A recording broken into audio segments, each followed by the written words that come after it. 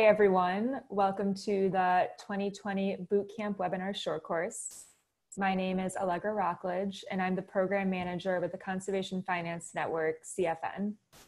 First off, I want to thank everyone for joining us today who applied to the 2020 Conservation Finance Bootcamp, as well as all of CFN's partners and supporters who are on the line with us. This is our 14th year of the bootcamp, and while we're still really disappointed that we can't all gather everyone together in person this June as usual, we're still excited to reach a larger audience by offering some of the content from our bootcamp via webinar for the very first time. The 2020 Bootcamp Webinar Short Course will explore the latest trends and strategies in funding and financing that are being put to work for land and resource conservation. With an emphasis on hands-on tools and lessons from relevant case studies, through this series, we'll be exploring a series of innovative and overlooked opportunities in conservation finance. I want to start off with a really big thank you to the Yale Center for Business and the Environment, CBAE, who we're partnering with for this webinar series. CBAE is a longtime partner of CFN, and in a little bit, you'll learn more about the origins of the bootcamp at Yale, our original partner for the course. The in-person bootcamp this year was also planned to be held at Yale, and we really appreciate CBAE's partnership and support as they worked with us to move this content to a webinar format. They are hosting the webinar series on their platform today, so we so appreciate that.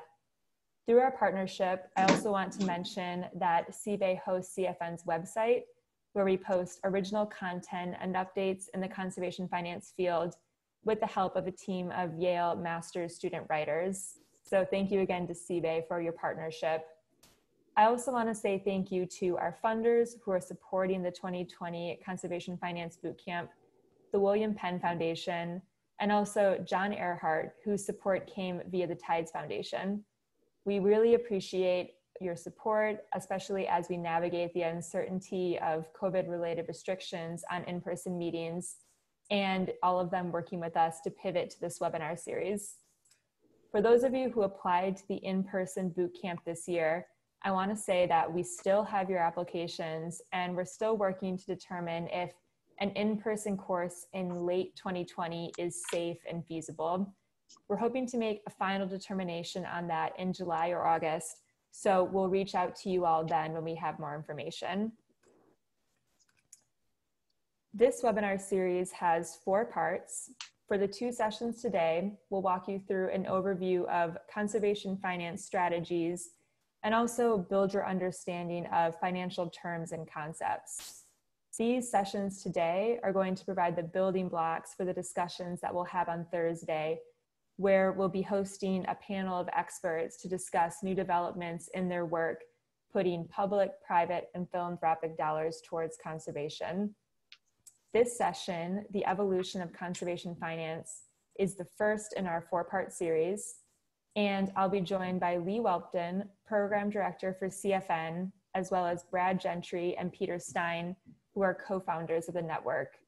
I'll let them introduce themselves in just a minute, and for this session, they're going to provide an overview of how conservation finance approaches have evolved, exploring current trends and a range of conservation funding and financing strategies. They're also going to provide a little bit of history and overview of how CFN works and also the role of the bootcamp over the past 14 years. Before we begin, just a couple of logistics items. These webinars are being offered live to applicants of the 2020 bootcamp and select CFN partners. We are recording these webinars, so they'll be publicly available on our website at a later date if you have colleagues or partners who might be interested in viewing them. Participants will also be kept on mute throughout these presentations, so if you do have questions, please type them into the Q&A box, and then we'll save time to answer those at the end of the session. I'll be moderating the Q&A.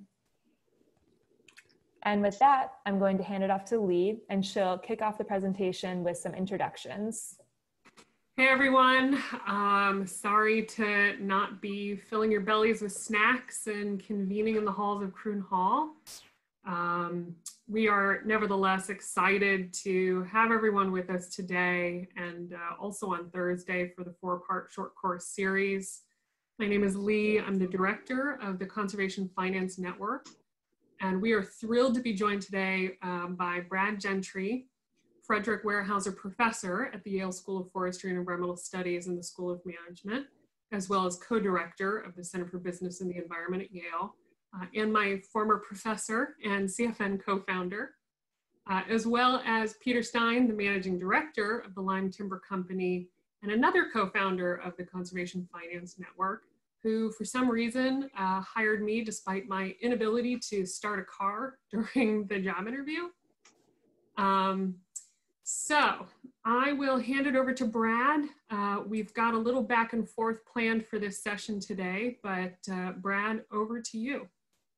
Thank you very much, Leigh, and it's great to be with you, at least virtually, in Croon Hall. As you can see, we were excited to have the camp come back to Yale, but virtually is great too. So what I wanted to do is just talk a little bit about the evolution of the boot camp, which actually started with Peter Stein and Story Clark at the Land Trust Alliance rally, doing little sessions on where might your funding come from. And then Jim Levitt and Pat Cody sort of took that to another level with some work that Jim was doing on a book From Walden to Wall Street, and the Lincoln Institute becoming interested in conservation finance as a topic and hosting a meeting where Story announced that she was going to do a boot camp, but she needed a place to do it. We had just been given a nice gift to support land conservation activities, so we offered to do it at Yale, and we trialed it at Yale in 2007. One of the things that we wanted very much to do was to move the boot camp around the country so you'd have different regional views and many different partners involved. The first effort was at Stanford, but we ended up hosting the camp at Yale for quite a number of years before it went to Duke and Colorado State, University of Wyoming, and Portland State, and was supposed to come back to Yale this year. While that was happening with the boot camp, CFN, the Conservation Finance Network, was sort of taking shape more directly, had some seed funding from the Department of Defense, from their REPI program, the Base Buffer program, and Island Press, which had been publishing Stories and Jim's and others' books, was intrigued to have it be hosted there. We then at Yale had a lot of students that were interested in studying conservation finance. So we offered to do the web page for the network, and that turned into this wonderful partnership there. And finally, CFN transferred over to the Conservation Fund in 2016. So that's kind of the evolution of both the network and the boot camp. Leigh, if you could go to the next, or Allegra to the next slide. What is conservation finance? It covers a huge array of areas. Probably the largest recent report and largest recent definition is that by the Conservation Finance Alliance about the range of strategies that generate, manage, and deploy financial resources and align incentives. I think for purposes of the conservation finance boot camps, we focus more on if you want somebody to hand you money across the table, where might that be coming from? Is it a gift, philanthropic source? Is it a public source? Is it a for-profit private source? Or is it a whole bunch of different sources blending together?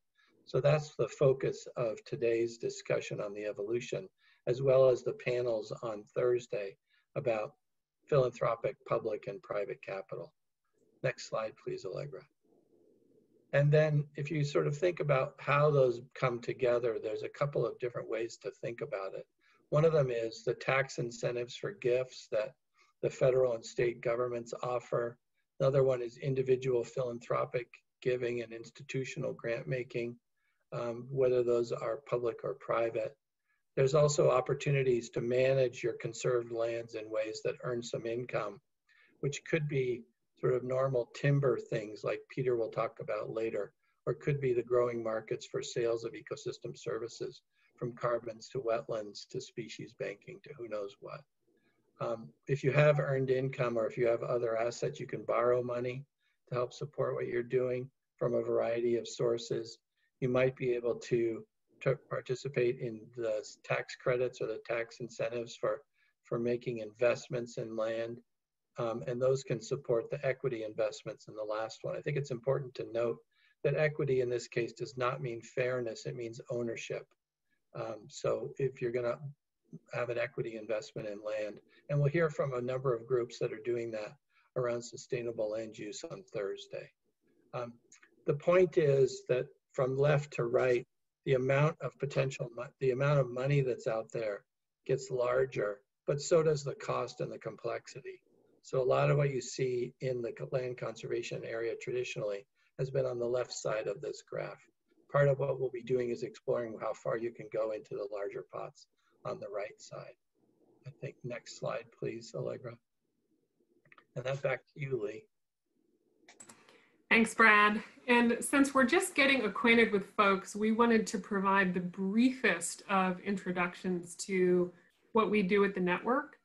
So in a nutshell, our theory of change really revolves around practitioners and a belief that it is, in fact, practitioners well supported with information, connections, and even a bit of courage to implement creative funding and financing tools to solve land and resource conservation, restoration, and stewardship challenges.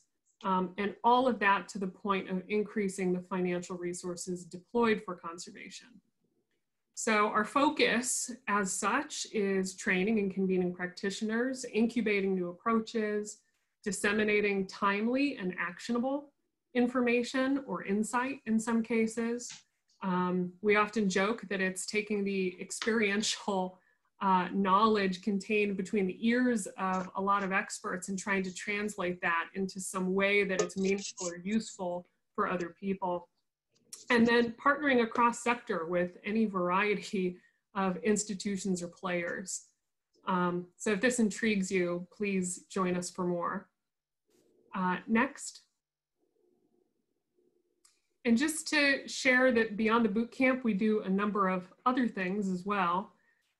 Some of those being providing technical assistance. Currently, we're doing so with the Sentinel Landscape Program, which is a partnership with the Department of Defense, also with conservation organizations in the Chesapeake Bay region. We're working on a very intense investment in a compendium showcasing the funding and financing tools, at least those that we're aware of. Stay tuned for more on that. We also convene industry roundtables virtually for the moment, but hopefully in person before too long. And we bring together the finance and investment community to really think about what the role is of things as far afield as pension funds in advancing the conservation movement and agenda with the use of their capital resources and allocations. And as we've already mentioned, a really robust and rewarding partnership with the Center for Business and the Environment. And I'll keep using the words around actionable and timely information and insight. So a really great partnership. If we don't have a resource and you need the information, by all means, let us know. We have the apparatus that can help to develop a tool. Next. So I won't go into much more detail about CFN for now. We'll invite you to get to know us, if not over the course of a future in-person boot camp, then through other means. But please, if you're curious, if you're in need of information, connection, resources, etc., check out our website, sign up for our monthly e-news where we curate news from the field as well as share content that we have created through the partnership with you all. And we also, in addition to the books that were previously mentioned that helped form some of the foundational literature of the field, there are some new resources coming out still. And we in fact have a discount code for those of you who want to buy the books. So I'll hit the pause button on myself and pass it over to Peter. Well, thank you, Leigh, and thank you, Brad, and thank you, Allegra, for getting us going. I created this slide, which is a little bit of my own personal journey over the years with respect to conservation finance. Maybe with some of you, I was crawling, so to speak, in the 70s, and in the 80s and 90s, I began to walk. Eventually, I started running. Now I'm flying, and with a little help from Elon Musk, maybe we'll be teleporting soon. But what I'm trying to demonstrate is sort of the pace and growth in the scale of application of conservation finance. For those of you who don't know me, I started my career in the mid-1970s as one of the early founding staff of a group called the Trust for Public Land, wonderful land conservation NGO working all across the United States. Actually, my very first job had me doing two very different things: buying gorgeous ranches in Marin that eventually became Golden Gate National Recreation Area, and buying slightly less gorgeous vacant lots in East Oakland that became community gardens, and also were the fabric that created the first urban land trusts in the United States. But it was during that time that I think that the real leverage was using the public charity status and securing gifts and bargain sales of land or conservation easements. At that point in time, the easement mechanism had just gotten applied to farmland. So you had the very first farmland trusts in the late 1970s, early 1980s, early work by American Farmland Trusts, which began in 1980. And there was a great experiment in Vermont, a brand new land trust, now 40 some odd years old, but Vermont Land Trust had a great appetite and no resources. And they were able to use the balance sheet of their board members who pledged a portion of their assets as charitable creditors to support a bank loan to acquire a really critical conservation priority in South Woodstock, Vermont.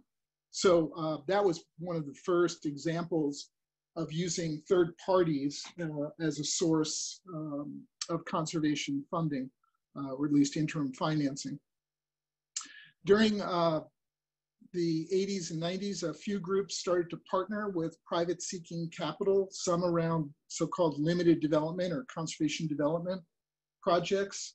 Groups like the Nature Conservancy had pretty robust trade land programs where while tax rates were still relatively high, they would convince their donors, their friends, to give them non-conservation real estate. And then they would market it and use the proceeds to invest in conservation priorities. And early in the, really it was the early 90s, and Lyme timber is a good example of this, or when the very, very first foundation endowments began to make investments that were aligned with their philanthropic programmatic interests. Sometimes called impact investments, sometimes called double bottom line, triple bottom line investments, today more frequently called mission-related investments. But the Jesse Smith Noyes Foundation in New York City was the pioneer in doing that in the very early 1990s. With a couple of other groups, but principally in my changing careers from Trust for Public Land to Lyme Timber, you began to see some aggregators of capital, sort of private equity fund style capital, being deployed in partnership with conservation NGOs. So Lyme Timber, Conservation Forestry, eventually Hancock Timber Resource Group, were some of the timberland investment management organizations that found ways to both meet their profit goals, their financial goals, and use their capital to conserve land at the same time. This was really due to the expansion of the use of working forest conservation easements that also began in the early 1990s.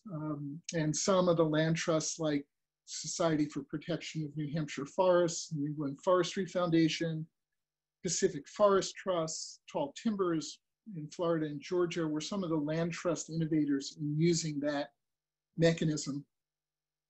And while in the 90s, we might have had a single foundation that was making mission-related investment, by the early 2000s, we had a couple of dozen.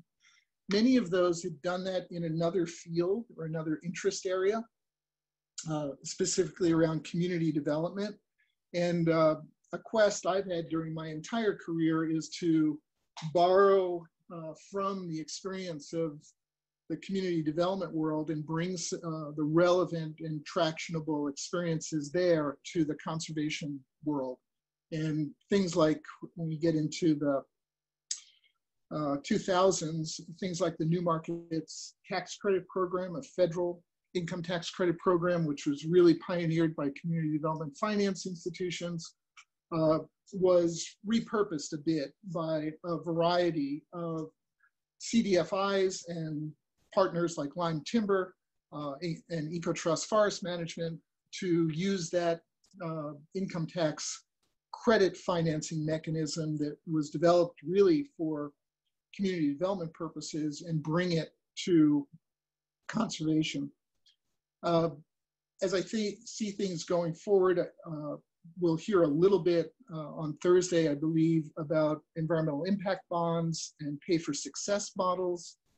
We're finally seeing the assets in donor advised funds. So these are the mechanisms that a family or an individual might use to create a philanthropic vehicle. So these are hosted by community foundations or the for-profit donor advised fund entities like Fidelity or Vanguard or Charles Schwab. And a very interesting group based in Massachusetts called CapShift has come up with a pretty simple, straightforward way of accessing donor advised funds for impact investing purposes. Let's go to the next slide.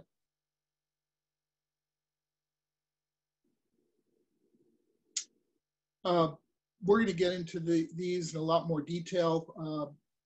Hopefully all of you were cheering alongside me last Monday or Tuesday when the Senate passed the legislation that would create permanent funding at the full authorized appropriation level, $900 million a year for the Land and Water Conservation Fund. An even larger source of conservation dollars at the federal level are sourced through the Farm Bill. Depending on what state you're from, you may be very involved in supporting and creating and continuing to keep authorized some of the state funding programs. There's a $3 billion climate bond in New York State that will go to the voters in November. That's an example of that. And then we have some interesting, these are congressionally chartered nonprofits that play a role many times with mitigation funds or natural resource damage assessment monies. And examples would be the National Fish and Wildlife Foundation and the National Park Foundation. We're going to have a whole session on how this money comes to exist. If you're in New Jersey, an awful lot of it is property tax related. So I think there are over 200 jurisdictions in the Garden State that have mechanisms where a portion of the property tax receipts are dedicated to land conservation. If you happen to be in Iowa, it's a sales tax. If you happen to be in Colorado, it's not that I'm recommending you buy lottery tickets, but if you lose, it's good news because the lottery proceeds go to land conservation through the Great Outdoors Colorado Trust. Let's go to the next slide. You know, there's a modest improvement in charitable giving as part of the CARES Act. In a number of jurisdictions around the country, possibly led by some of the pioneering efforts in the Chesapeake Bay watershed, total maximum daily loads are being reduced through land conservation investments. And there's now, in the Chesapeake, for example, a crediting system to acknowledge and count the numbers of acres that are permanently conserved towards meeting the TMDL goals for the Chesapeake. California would be a great example where part of the allowance proceeds from greenhouse gas emitters as part of the Global Warming Act in California, a portion of those allowance proceeds, those payments to the state of California, are actually used to pay for forest land conservation in the state of California. As long as there are enough signatures and enough people vote the right way in In November in Montana, there will be a new state tax revenue source associated with the legalization of marijuana. Let's go to the next slide. So at least in my experience, many state agencies, local agencies, land trusts don't always have the necessary capital at the moment a transaction needs to occur, meaning the seller wants to close. The public agency dollars may be a year away or a couple of competitive grant cycles away. And so some foundations are making loans. Some NGOs like the Conservation Fund have very robust loan programs.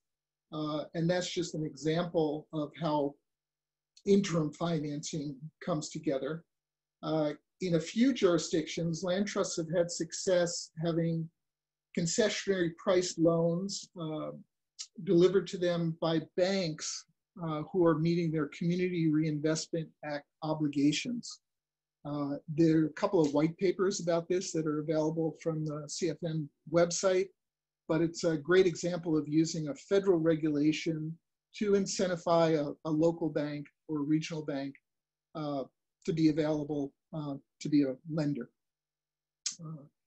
We're going to spend time again on Thursday looking into the Clean Water and Safe Drinking Water revolving loan funds. Many states now, 8 states, 9 states, have sponsorship programs that allow both localities, units of government, and nonprofits to borrow from those loan programs, provided there's an authentic and measurable water quality benefit associated with those financings.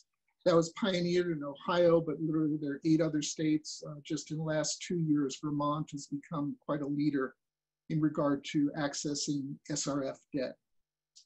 And then a number of states have entered the green bond market, and Massachusetts happened to include debt associated with their capital expenditures for land conservation in their most recent green bond. Let's go to the next slide.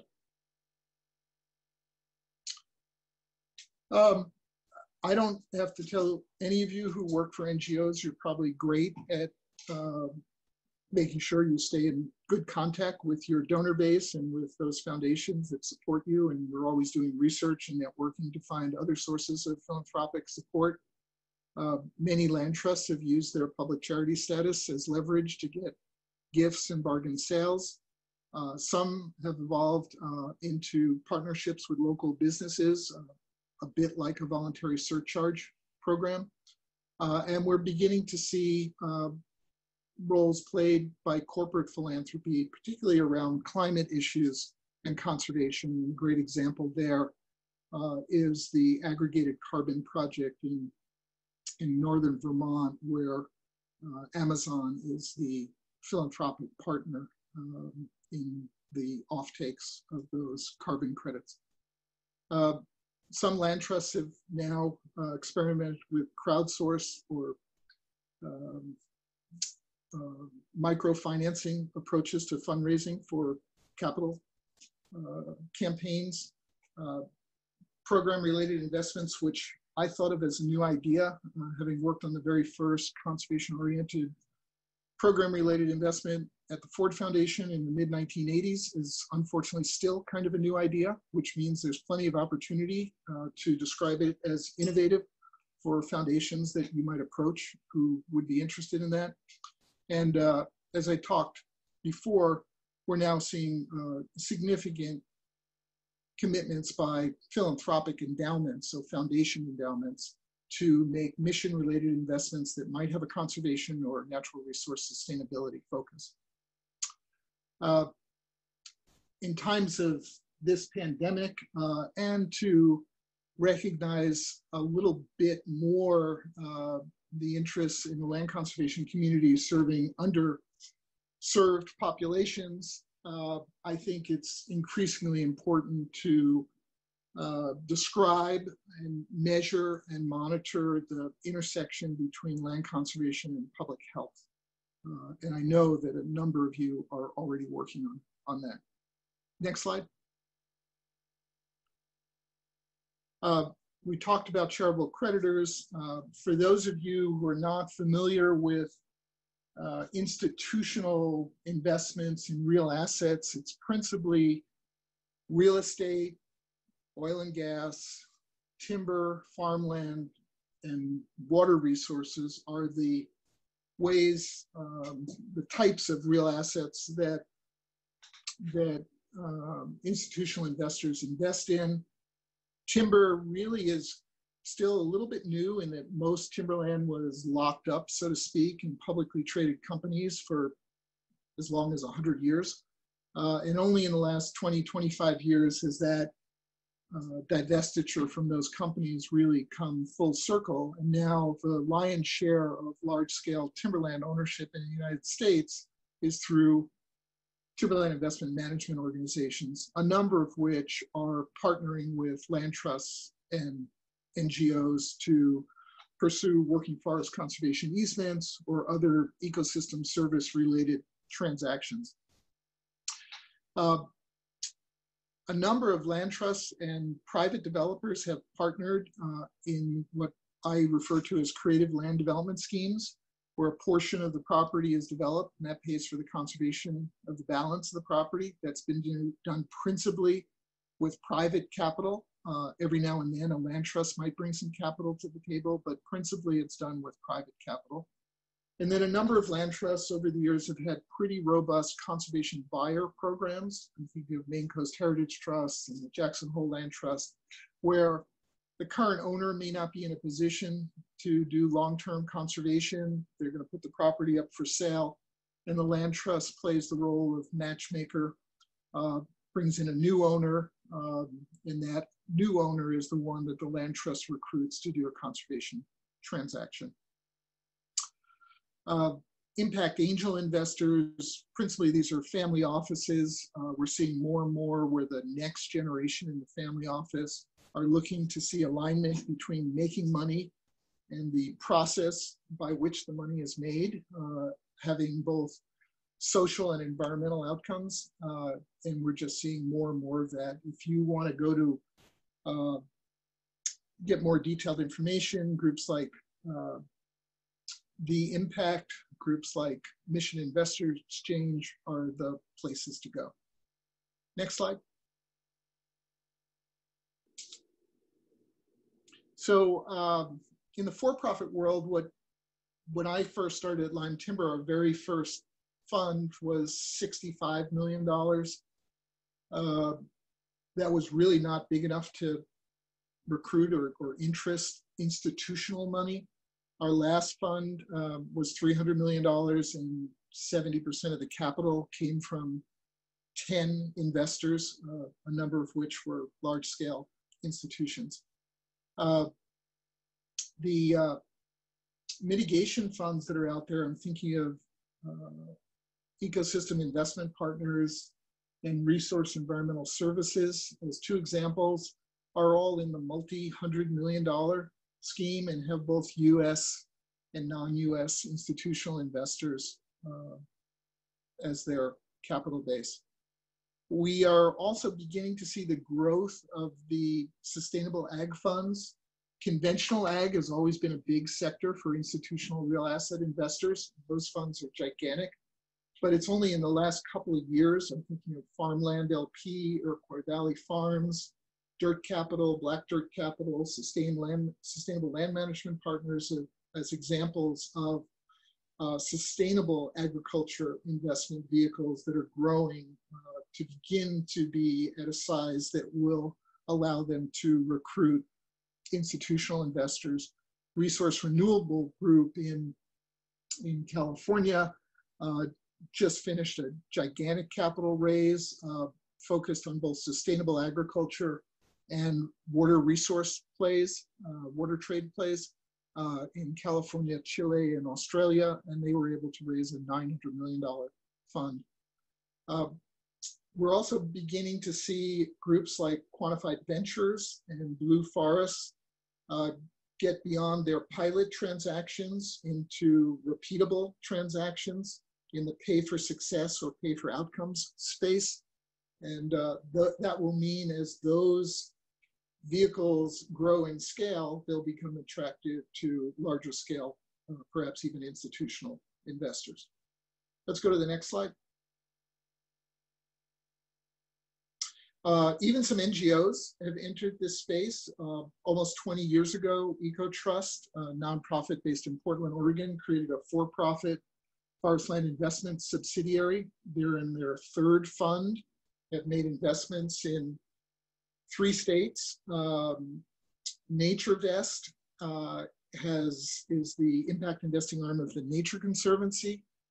They're best known for their, well, they're known for a lot of good things, including some of their recent debt for nature swaps with island nations. But just in the last year, their Cumberland Forest project in Virginia and Tennessee and Kentucky was able to raise a mixture of private capital as well as inexpensive debt from a program-related investment from the Darstube Travel Foundation and loans from the state revolving loan funds in Kentucky and Virginia.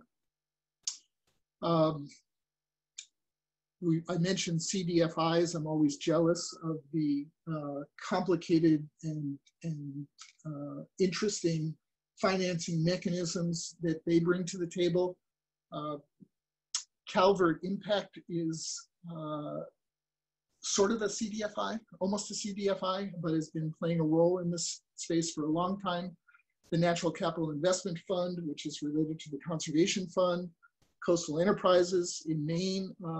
These have all been CDFI-like entities that have participated in land conservation debt mechanisms. And then the ones that I remain most jealous of are Enterprise Foundation and Local Initiative Support Corporation, because they also have the ability to use a federal income tax credit associated with low-income housing. Let's go to the next slide. Brad mentioned this at the very end of his transaction. While I've attempted to compartmentalize many of these financing mechanisms and funding techniques, they tend to, I'll use a very technical term, mush together from time to time. The project that I'm going to go into in the next slide is an example of blending profit-seeking capital, low-cost debt, natural resource damage assessment payments, program-related investments with state and federal public grant funding. So that's a pretty much blended transaction. Would not have happened, candidly, if one of those 7 sources was not available to make this transaction work. So let's go into the next slide. In the northwest corner of Wisconsin is the tannish color area shown on this map. It's approximately 73,000 acres of timberland formerly owned by the Wausau Paper Company. I mentioned the divestiture by the publicly traded forest products companies, paper companies over time. Well, we're pretty sure Wausau Paper Company was the last one to get that advice or to read the memo from their investment bankers about this. And they decided in 2011 that they wanted to do a very significant capital upgrade to a tissue mill that they owned in Kentucky and wanted to sell their timberland in Wisconsin to provide the capital for that investment, that upgrade. The state Department of Natural Resources had identified this land as the #1 conservation priority for the state of Wisconsin. Part of the science that went into that decision was supplied by the Wisconsin chapter of the Nature Conservancy and good work that was done by the Coalition of Land Trusts in Wisconsin called Gathering Waters. The Conservation Fund and the State Department of Natural Resources had negotiated with Wausau Paper Company in 2008 to actually do a conservation easement on this property. And at the last minute, the Wausau Paper Company backed out of that transaction, which was probably unfortunate, but very fortunate for Lyme Timber. When this property was exposed to the market in August of 2011, it was exposed with a pretty short time period for the sale. They wanted to close by the end of the year. And that meant that we had to act quickly, and we had to put together a package that allowed us to competitively bid for the property. It was not a negotiated sale. There were at least 4 or 5 other timberland investment management organizations interested in this property. We reached out and reached agreement with the Conservation Fund to be partners on this. Their role was to initially provide some of the debt financing that we needed for this at a concessionary rate. But most importantly, they were also going to be facilitating the interactions with local government agencies and the state for the pursuit of the conservation transactions if we were the successful bidder. It turns out we were the successful bidder. We were able to acquire the property by the end of the year. At the end of 2011, we used $21 million of equity, meaning capital, from our fund. It was the Lyme Forest Fund 3. And we borrowed $16 million from the Conservation Fund. In all fairness to the Conservation Fund, when we went to borrow that amount of money, they said, oh, we don't quite have that amount of money. And together, the Conservation Fund and Lyme Timber approached the McKnight Foundation in Minneapolis. They made a program-related investment to the Conservation Fund that allowed them to provide that additional debt, got it up to $16 million. Probably most importantly for land trusts out there trying to wonder why in the world a for-profit entity is allowed to borrow money at less than market rates from a nonprofit. Well, if we didn't do anything to close the gap, so to speak, to provide a value that suggests that we deserve to get low-cost debt, we wouldn't be allowed to do it. So that loan earned the Conservation Fund 3 things. Earned them a term easement during the life of the loan. Lyme Timber had to manage the property as if a perpetual working forest conservation easement was on the property. Second, it earned the Conservation Fund the right to acquire in phases a conservation easement over the property at preset strike prices, provided they were supported by appraisals. And third, it gave the right to the Conservation Fund to acquire about 2,500 acres in fee, which were of interest to some county forest preserves and the state park system, where a few sections of this property were actually in holdings in county fee simple forest preserves and state park fee simple ownerships in this part of the state. Let's go to the next slide.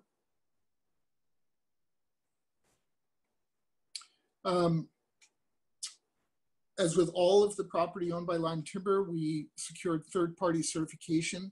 In this case, it's duly certified by both the Sustainable Forestry Initiative and the Forest Stewardship Council. We were fortunate that we sold the first phase of conservation easement a year earlier than we expected. That was exclusively, well, it was paid for with Knowles Nelson Stewardship Funds, state of Wisconsin monies. And then with a lot of help from the Conservation Fund, the Nature Conservancy, Gathering Waters, the congressional delegation, state agencies, a mixture of Federal Forest Legacy Program money and state money paid for the second phase of conservation easement. This was a lot of fun. It happened during the administration. Well, first we were negotiating for the acquisition of the property during Scott Walker's recall election. That was a lot of fun. And then secondly, he withstood that recall, but was not known, the way I describe him is he, for some reason, his parents did not read him the Sam County Almanac. So he was not all that well attuned to conservation or the history of conservation in Wisconsin.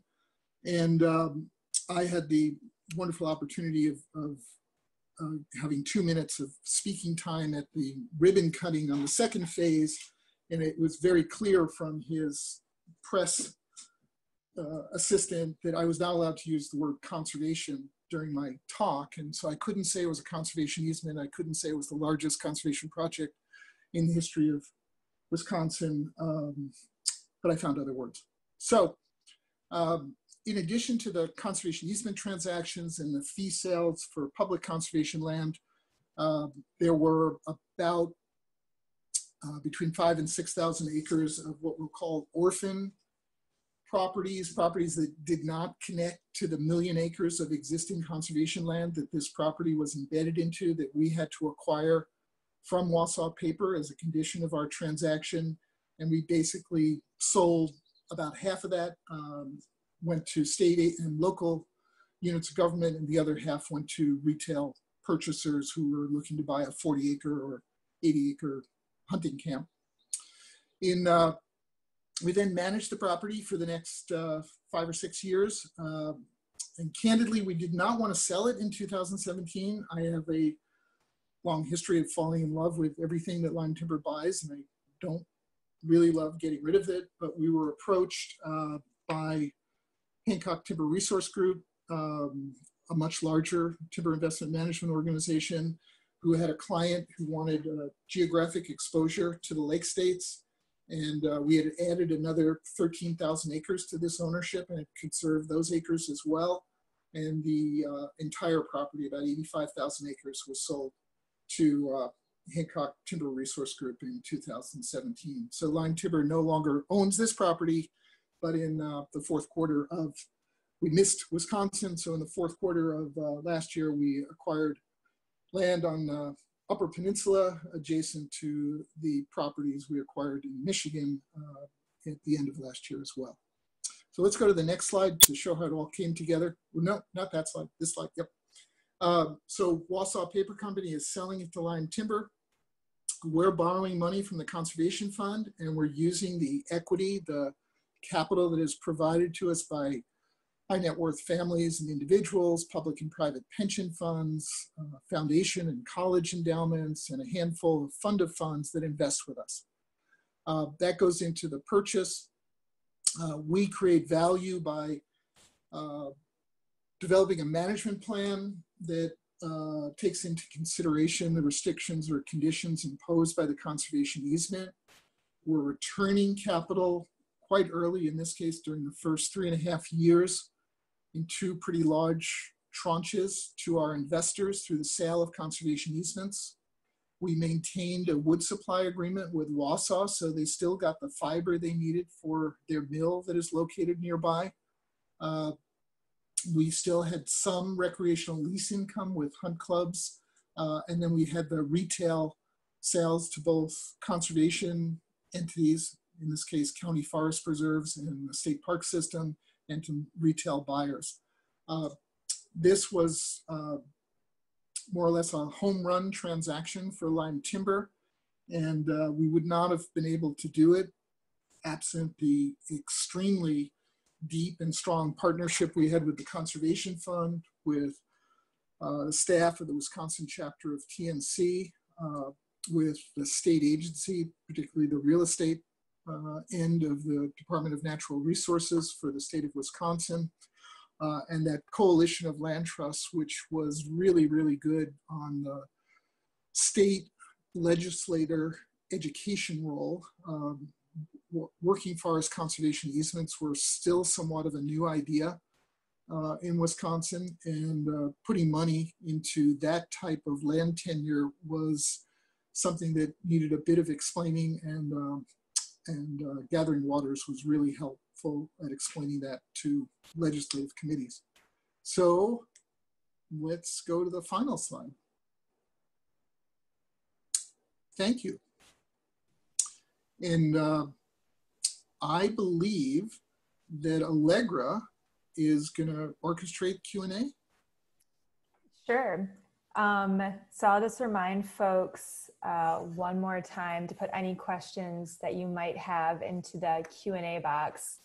But while we're waiting for some of those questions to percolate, I just want to highlight a couple of the organizations that Peter mentioned in his presentation will actually be featured in the sessions on Thursday of this week. So we're going to have Keith Bisson with CEI, which is a CDFI. He's going to be speaking about their role in conservation on Thursday afternoon. We're also going to have Dylan Jenkins with Finite Carbon. He'll be talking about some of the evolutions in carbon markets and also get a little bit into, you know, what the voluntary carbon market is going to look like in a post-COVID world. We're going to have Mark Lambert with Quantified Ventures. Peter mentioned Quantified Ventures briefly. They're pioneering some pay-for-performance projects in the conservation sector. And we'll also have, who else? Well, I think that's a good overview of some of the people that Peter mentioned. So with that, we could jump right into the Q&A, but I want to give Leigh and Brad a chance as well to add any final points on what Peter discussed just now.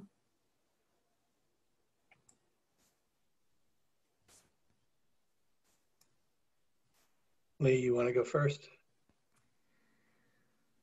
I suppose I'll enter the conversation somewhere between Peter and Allegra just to say, you know, this presentation has really been our attempt to provide somewhat of a full story arc of where some of the advent of these funding and financing tools have come from, how they're capitalized, or where the actual money comes from, particularly in the case of, well, really any of the tools, if it's public funding, if it's private finance.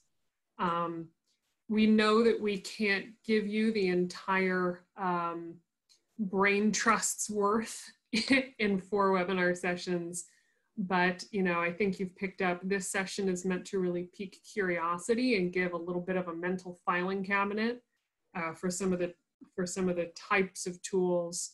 I've seen a couple comments come through the chat box so far on folks really looking to increase some of their financial understandings, financial literacy and acumen. So that'll be the session this afternoon, and we really hope folks will stick around to hear Peter's colleague, David Hoffer. And then we're gonna really take a bunch of the terms and concepts from today, and in addition to the speakers that Allegra was talking through, highlight in many presentations some grounded case examples of where and how these things are being experimented, piloted, scaled, what have you, put into practice across the country. So I'll stop there, but just to contextualize a bit where we're going from here. I guess the things that I would emphasize are, I was glad Peter mentioned the health and nature connection, particularly in these COVID times, because either health organizations, community health organizations are going to start putting more money into programming around natural areas, or they might actually be more willing to invest in trails and things like that. Or they can be more important political allies making arguments at the municipal and state level about why funding in this area is so important. And that then sort of takes me into another area, which is the urban side of this. If you think about a lot of what we've been talking about, it's in rural areas, but you're starting to see much more attention being paid to the multiple benefits of green infrastructure in cities, linking to parks and health and water and temperature and all sorts of things in those areas. So those will be areas that people are experimenting with as well. Finally, I've just sort of been watching the chat. There's a wonderful set of cross connections I think that can be made. And that's certainly been a big part of the boot camp experience, is bringing people together to talk to each other in ways that they might not have found otherwise.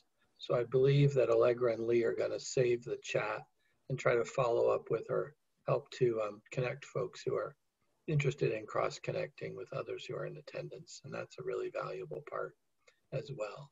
So I think I'll stop there, Leigh.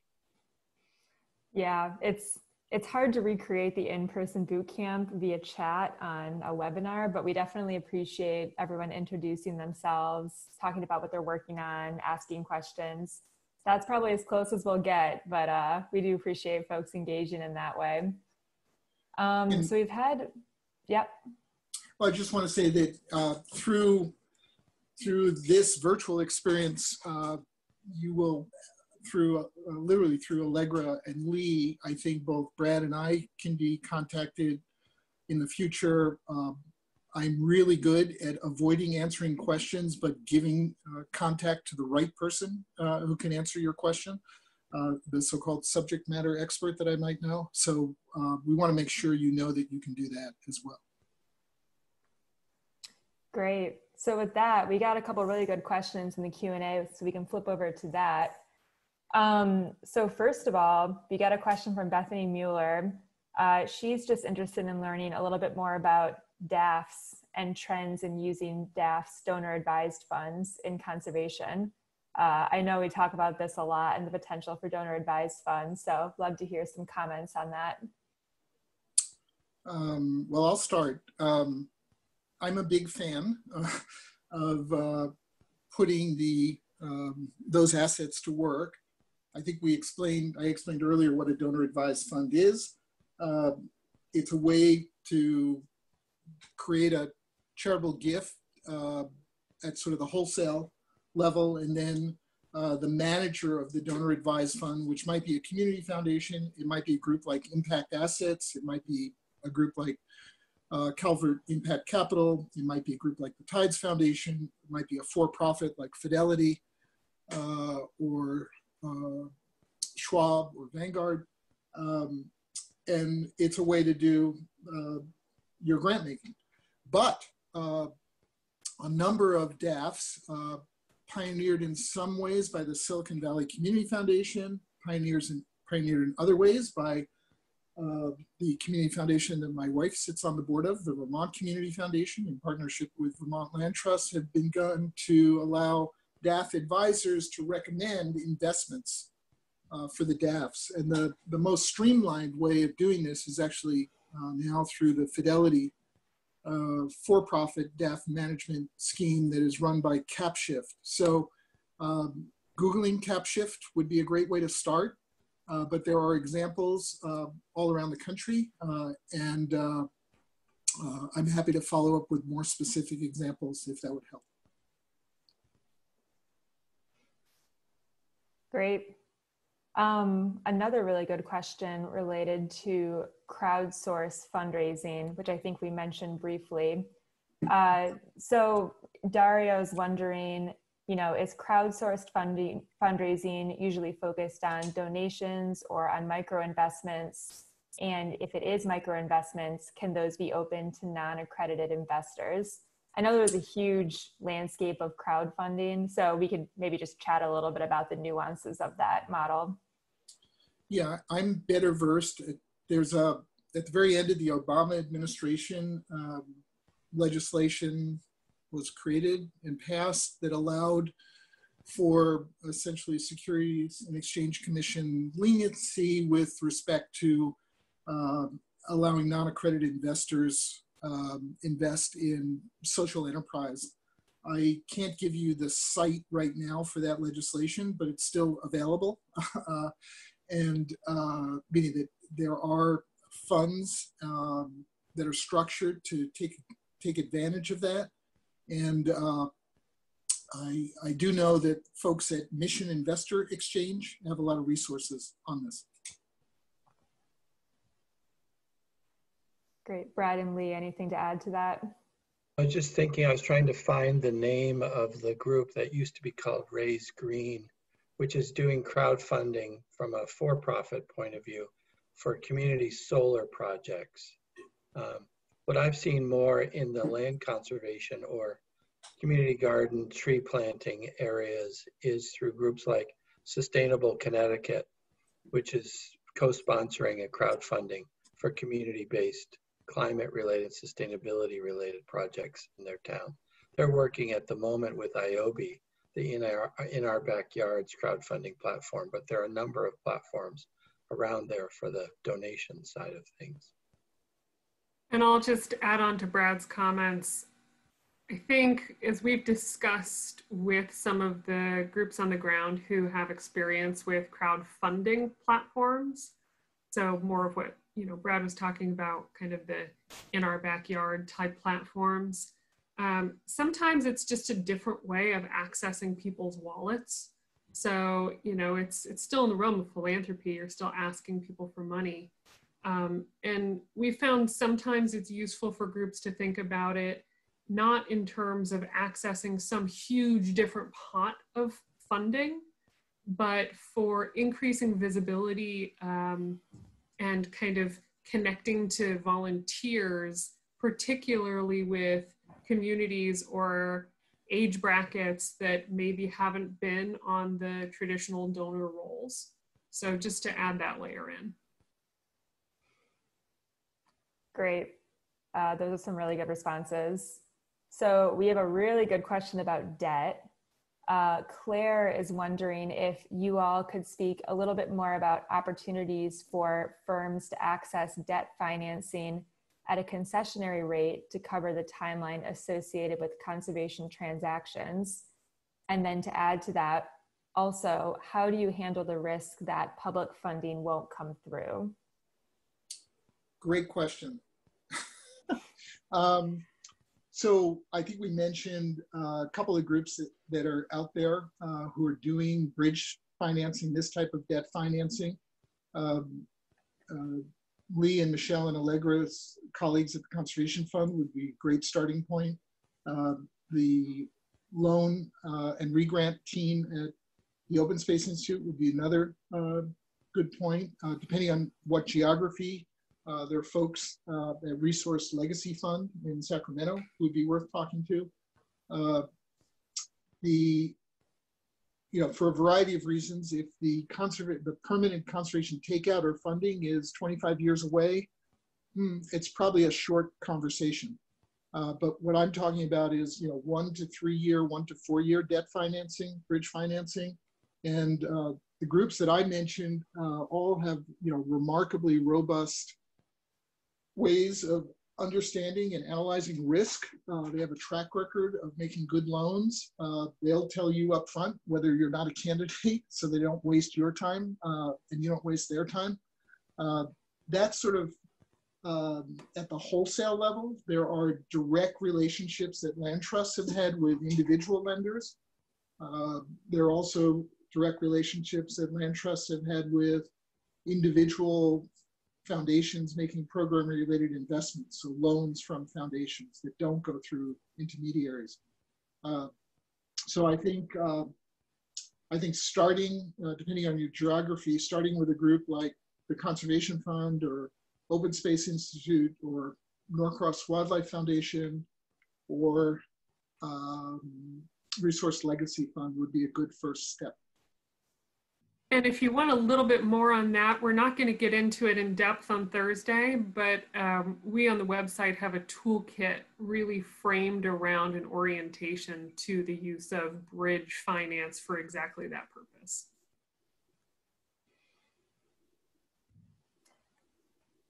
Great.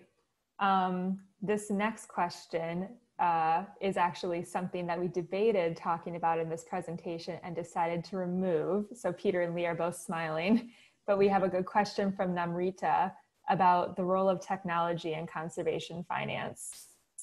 We work with a couple different groups that are exploring different ways that tech can be used in service of conservation finance. So Peter, Leigh, and Brad, love to hear some of those examples and trends that we're seeing.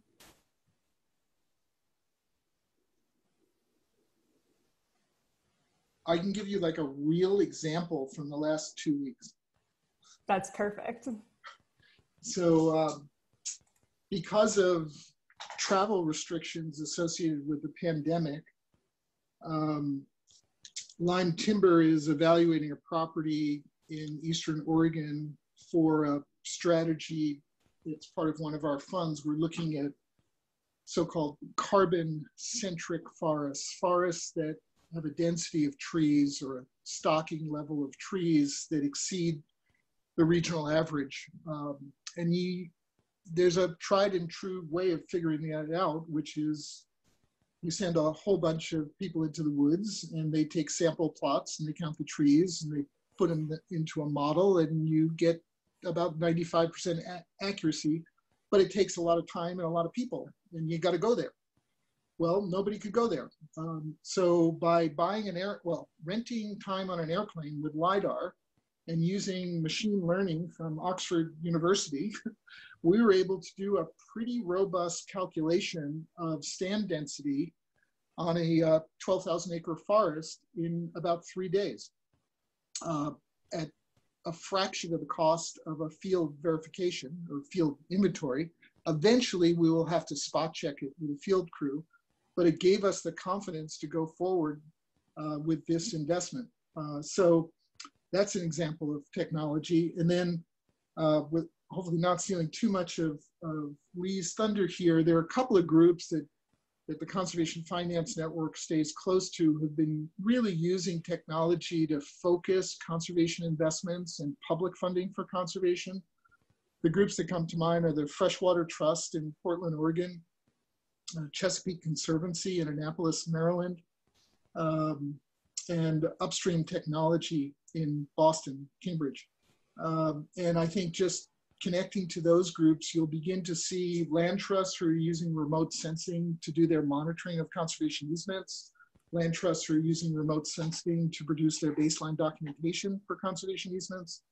A lot of work about, a lot of effort at the sort of meter square scale of focusing conservation practices to yield the highest outcomes. So that's where I would start. And I think when we kind of noodle through where technology fits in, exactly where Peter's been talking about it, you can think about it in terms of management improvements, you can think about it in terms of cost savings. There are really a bunch of different, as broad as the different types of technological applications are, you see the kind of strategy around their use differing greatly. But it has been very interesting to see projects start to recruit the use of different forms of tech for various aspects of management or process or monitoring. Some other examples we've seen are the use of cloud-based smart sensors for city stormwater management, and really getting some process and efficiency improvements there. So not per se a funding and financing, technique, but definitely something that complements the toolkit. If you think about the carbon offsets area, I think you're starting to see more technology going into there for some of the reasons Peter was talking about. One of the things that is a big issue around forest carbon offsets is what constitutes permanence. Is it 100 years? Is it 20 years? Is it 10 years? And how do you set it up so that it's attractive to landowners to participate in the program? One of the ideas around really good remote sensing technology is, could you shift to ton years and measure it every year cost effectively? So you get paid for the ton years for that time, recognizing that over time the forest will always change. The other aspect where there seems to be more work with blockchain is to avoid double counting of offsets or emission reductions around forests. So I think that that's built into aspects of what the Red Plus new forest carbon sponsored by nation states in the tropics. The Red Plus platform, I believe they're heading in that direction now on avoiding double counting. Great. And yep. We did have a comment about, what about drones come in through the chat box? So I'll just tack that onto this conversation. I think sometimes as an aerial monitoring tool, we've seen applicability. And I know that it's been a powerful tool, particularly as a landowner can actually drive the drone and help with some of the aerial surveillance. And then, we focus primarily in the US, but we've seen some really fascinating examples of drones being used to assist with the reduction of human-wildlife conflict, for example, with elephant populations. So, it's kind of dependent on the project, but we are seeing a lot of new applications to assist with some type of project structure. My impression is it sort of depends on altitude and scale. drones lower, planes next, satellites next, bigger and bigger, but not necessarily finer resolution, because you get pretty remarkable resolution at the satellite level now. Yep, and you can bet that with every year boot camp, we're going to have more and more stuff about tech as it develops and applicability. So really good question. We have another good question from Dennis, who is wondering if we might be able to speak to any nascent or successful examples of conservation finance being applied in a tribal context. And to share a little bit more context on Dennis's question, for his work, he's working with partners at the Rosebud Reservation to establish the country's largest native-owned and managed bison herd, and looking for mechanisms to bring greater investment to establishing more economically, culturally, and ecologically sustainable bison herds for the tribes. So obviously that's specific to Dennis's work, but I imagine there's more than one person on this call looking to bring more tribal engagement into their work around conservation finance. So love to hear if you all have any thoughts on that or examples. Some examples come to mind in Arizona. Encourage Capital did a very large forest carbon transaction a couple of years ago that yielded the White Apache tribe more than $40 million of carbon offset proceeds. Much more recently, New Forests, which is a timber investment management organization headquartered in Australia, but with a significant US operation based in San Francisco, did a major tribal forest investment in Oregon and California. Forterra, which is a multi-faceted land trust type group, used to be known as Cascade Land Conservancy, based in Seattle, has a fair amount of experience with the Yakima tribe. And so I think there's quite a bit of work going on. Montana chapter of the Nature Conservancy with the Blackfoot Reservation. There's been a good amount of work lately in bringing some of these conservation finance mechanisms to tribal geographies, including just recreating the tribal ownership. So taking what was tribally owned property that for a variety of reasons due to crazy public policies in America was lost to the tribe, and are essentially repatriating it. There is a tribal natural resource center at the University of New Mexico that kind of tracks a lot of these things. And there are some community development finance institutions that focus on tribal issues as well. And it's also an intersection where New Markets tax credit financing can work. And that may be a good pivot. We've had a couple questions come through on New Markets tax credit. So Allegra, not to... Well, does Brad have anything to add to that, or? Sure. Yeah, then we can pivot to the New Market tax credits if we want to answer those questions. Sure, and so I think, Peter, folks are looking for a word on the experience directly of using New Markets tax credits. There's a bit of nuance in the questions, but if you just want to start with scale, complexity, is it worth it? Those are all good questions, actually pretty critical questions. Since someone's daughter on this phone call is a legal expert on New Markets tax credit mechanisms and financings and structures, I have to be a little careful. But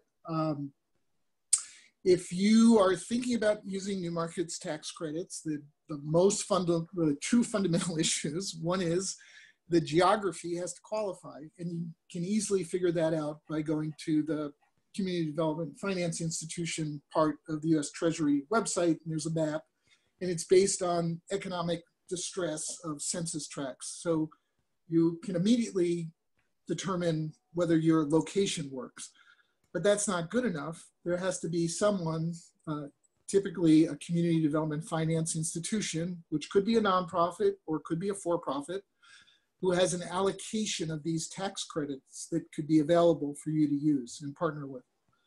That's a more difficult and not easily determinable challenge. But there are networks of CDFIs. There are folks like Coastal Enterprises that works nationally, not just in Maine on this. So you can get an answer to that, but it takes a few more emails.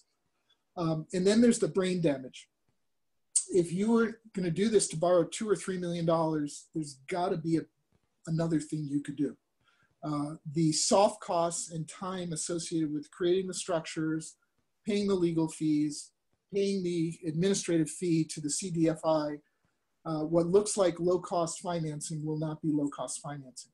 So it's probably hard for at least me to imagine doing this when you're not going to be borrowing less than $10 million, you know, maybe $7 or $8 million, but it's going to be close to $10 million as a minimum threshold to absorb the soft costs and time challenges, the time sink of doing this. The good news is it's now been done about 25 times with a land conservation outcome. Lyme Timber either was lucky or unlucky to have done one of the very first ones. That took a lot more time, but that was in 2005, so that's 15 years ago. There are at least 10 CDFIs who have experience on working lands, New Markets Tax Credit financings. And since he's going to be on Thursday's webinar, a great place to get connected to a CDFI is to work through Keith at Coastal Enterprises. Peter, what are you seeing with opportunity zones? And very, very difficult from our perspective. There may be others. Again, not quite as science driven in the locations. A little more politics got involved in designing opportunity zones, like, you know, West 48th to West 54th Street in Manhattan is an opportunity. Like, how does that work? But anyway, the problem for us is we have a collection of capital that's going to make investments in land that may be an opportunity zone and lands that are not in opportunity zones. And segregating that is impossible.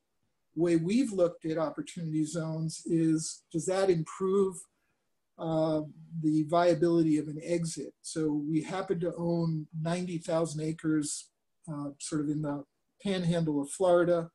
It's all in an opportunity zone. When we go to exit that investment, will we find it attractive for some of the opportunity zone funds to be our exit?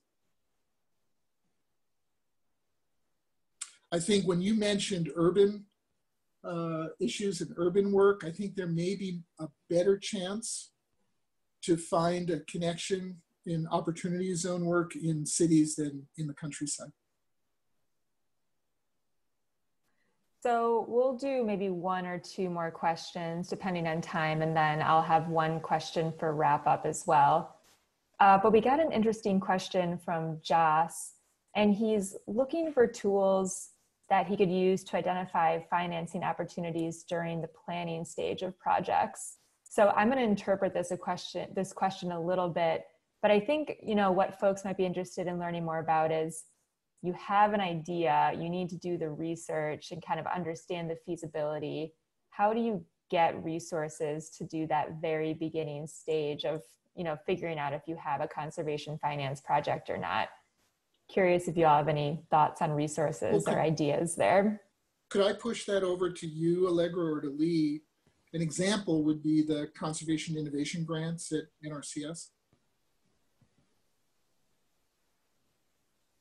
Yeah, Leigh, do you have any thoughts on that?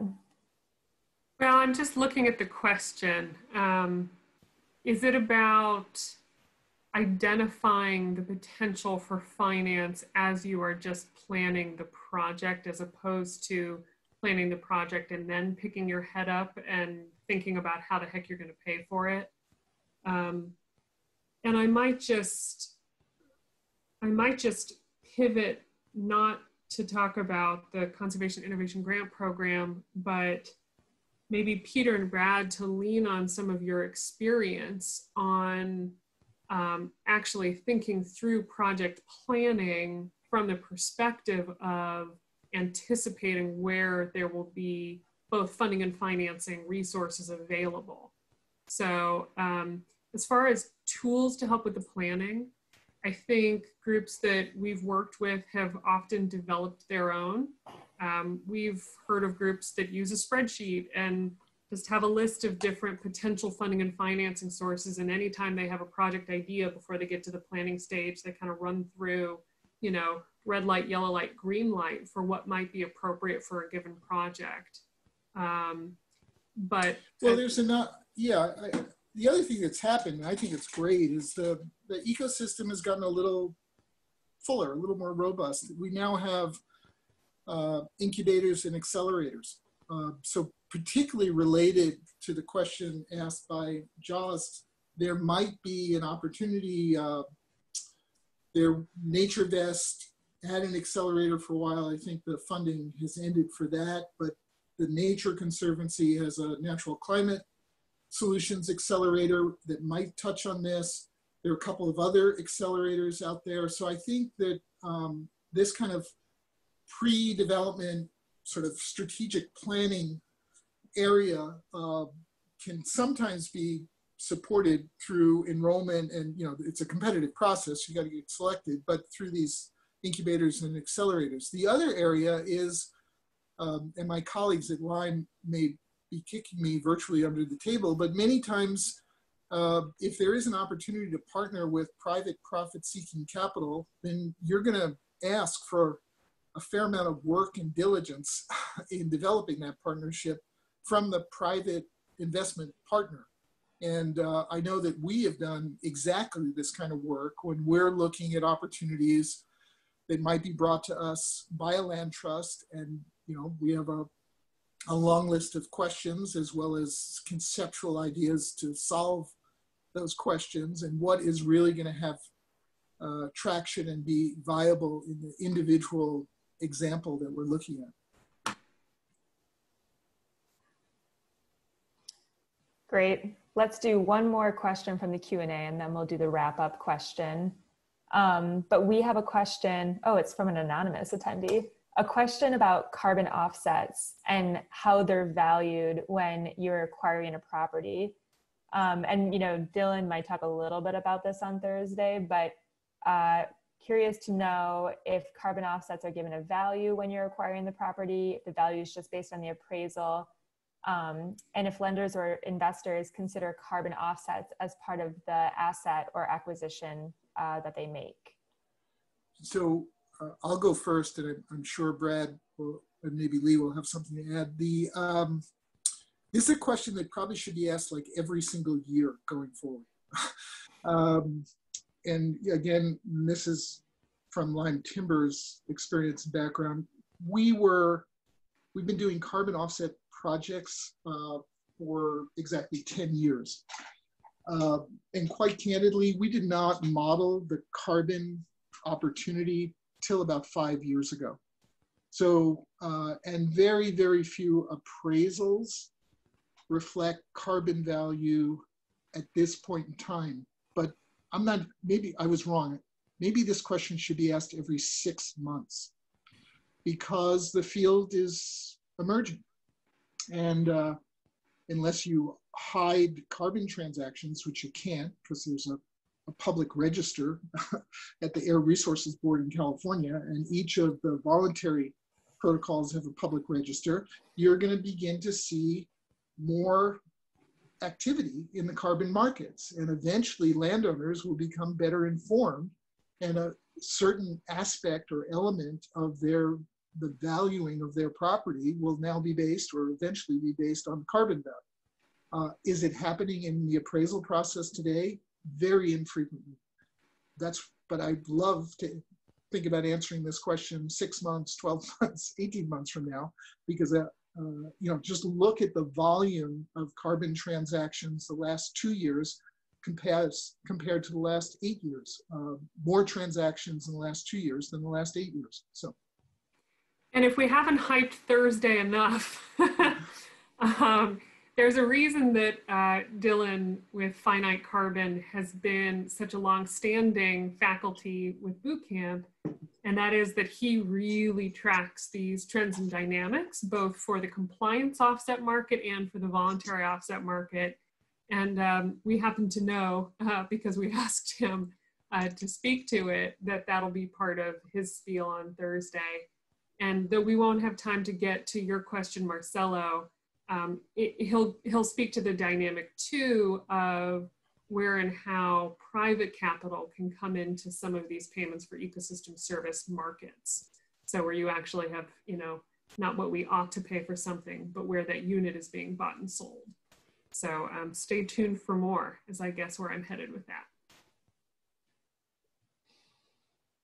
Great. Well, this has been a really fantastic set of questions. I'm going to take moderator privilege for the wrap-up question, but kind of steal from, I think it was Dario's question in the Q&A. But, you know, this is always a great presentation that we do every year at the boot camp, where we talk about what we're seeing, trends, you know, new deals, new projects that have come out over the past year or so. I'd love to hear from the three of you, you know, what trends are most exciting to you, what innovations are really catching your attention, maybe a year from now at boot camp number 15, what we might all be most excited to talk about. Just love to hear your thoughts on that. So if I can start, I'm really interested in where the nature-based solutions or the natural climate solutions will go, and whether that will take us into the sort of multi-benefit, co-benefit analysis in ways that actually allow that to be monetized. Certainly as companies and states are committing to net zero goals, they're going to need to have some negative emission technologies as part of that. The easiest way to do that is to have forests and natural lands in. And as they think about urban resilience from a flooding and a temperature point of view, natural areas are going to have to fit there. And as we saw in COVID, access to natural areas goes a long way to helping health. So you've all of a sudden got a whole bunch of different areas where people will be putting money in ways that we don't yet understand. So it's almost like, Peter, it's every 3 months, maybe not every 6 months, that we have to ask these questions.